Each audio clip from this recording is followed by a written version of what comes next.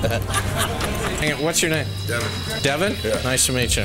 Just keep in mind, I know you're way bigger than me as we go through this. But this is what we're doing. The show's called Are You In or Out? Right. I'll give you $100 to get my name tattooed on your ass. $100, eh? How big is it going to be?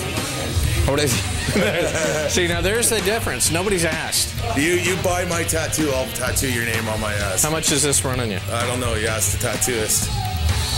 $400? Really? Really. To cover up something you did because you were stoned at 13.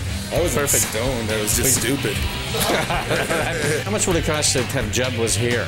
No. No, okay, yeah, it was pretty. I thought that might be pushing it. 150 of that. 200. 150 of that. 200. I'm getting ready. It's supposed to barter the other way. Well, I'm in. I'll pay $200 of that. You put my name on your ass. And it can't be covering my whole ass. No. Something tasteful. Something tasteful, all right. Oh, this is hilarious. And a free shave. And a free shave boot. Oh, so here, it comes out in a font. Just so there is an actual front there. That's gonna hurt. And if you guys don't get this on TV and I did this for nothing, screw you all. I mean, this has to get on TV. Please. The sad part is somehow I can't look away. You want to hear the bad thing? My fiance doesn't even know I'm doing this yet. Well, I'd be a little surprised. Yeah. To be honest, we asked a couple of girls to do this, and they said no. Now, if your fiance came home with my name tattooed on her behind, what would you? There wouldn't be a you.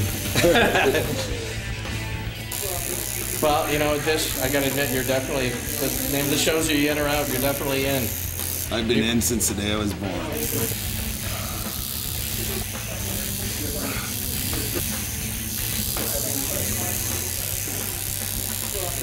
Oh, that's it. Don't stop laughing until I can't believe you did that. Devin, you're That's what you call in. That's what you call in.